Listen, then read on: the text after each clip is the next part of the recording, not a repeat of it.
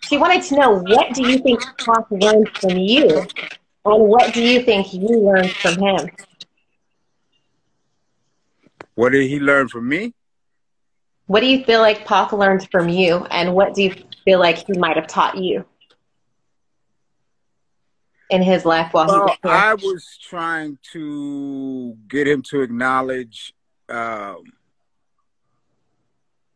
his success at the time. You know,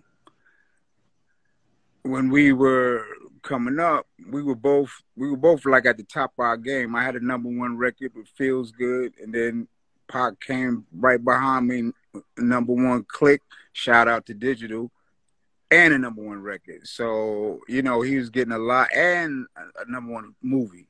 So Right, I was right, aware that not many in our community was having that. You know, right. having all them wins, you know. So but Pac was still Pac. I was like, look, this is why people are bugging out like this, because you're a big deal, you know. You get to be Yeah, a big deal, guy, you know. yeah.